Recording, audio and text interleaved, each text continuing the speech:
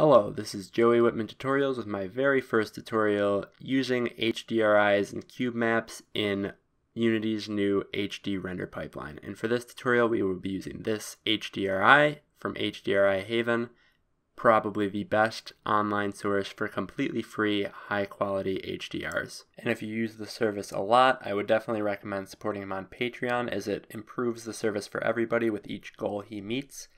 And they're pretty big improvements as well. But I already know what HDR I need. I'm using Sunset Fairway, and it's going to take a while for you to download this, but with the magic of video editing, it's already done.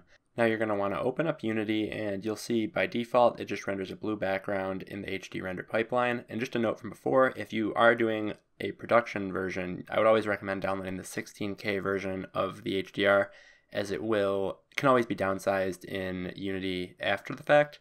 So after that, you're going to want to import your HDR, and you're going to want to change the texture shape to Cubemap and the mapping to longitude latitude, which is cylindrical, as that is what the style of HDRI Haven HDRIs. Now you can actually ignore the skybox material that I created. I was just going to use that to demonstrate that the old lighting setup for setting up skyboxes doesn't work anymore, even though it looks like it should.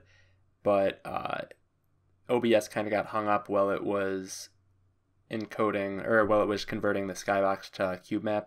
But anyway, for the new method, you're just going to need to create an empty that you're going to rename sky or whatever you want for your skybox, and then you're going to go to it and add a volume component.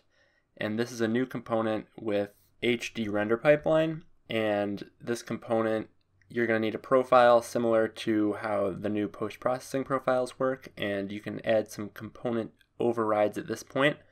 Now for the HDRIs, you need two components. You need the HDRI sky, which is where you're going to plug in your Cubemap. I also ended up adding a little bit of exposure just so you could see it better. And at this point, you can also add a visual environment component, as it is also necessary to render an HDRI sky. Once that's done, you can just check the sky type to HDRI sky, and that'll be all set. Now, one easy thing to forget is that you also need to check the volume to is global if you aren't going to be using blending between different volumes. So that's definitely important, and once that's all set, you're all ready to go. You got your HDR in the background, your environment's all set up, and now you can go deer hunting. So one thing you might notice is that the only post-processing effects are inside of my scope, so I'm not sure if there is a limit to the amount of post-processing effects you can put on different cameras, but I'll be looking into that, as that's definitely important to this game that I'm making right now. Now, I haven't done an end card in quite some time, so here it goes. If you guys want me to create tutorials on anything, I'm really great with Blender, and I'm trying to improve with Unity, so if you can't find a tutorial and you want me to make one, I'll do my best to make one for it.